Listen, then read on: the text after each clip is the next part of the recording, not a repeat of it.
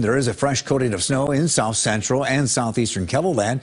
Kelly Volks takes us into some Sioux Falls neighborhoods where residents are back in cleanup mode.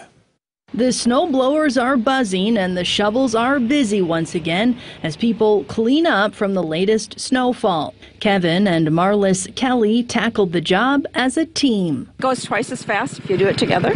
Many other Sioux Falls residents were out in their neighborhoods this morning getting the job done. Because I want to get it over with so I can do better things the rest of the day. The winter workout can be a refreshing job. I enjoy doing a little bit of exercise. I'm almost 80 years old, so yeah, it's fun. It's not so cold like it was before Christmas when we had to do it, so it's kind of nice to just be out and get the fresh air. The winter season is far from over in Keloland, but people are already looking forward to warmer months. I'm ready for spring, though. I'm ready to see the dirt, the grass.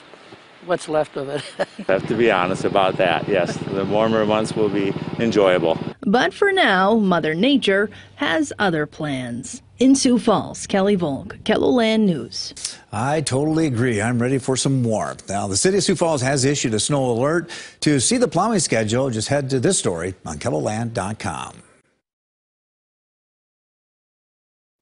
Best Reviews is an unbiased team that researches products in real-world situations to give reliable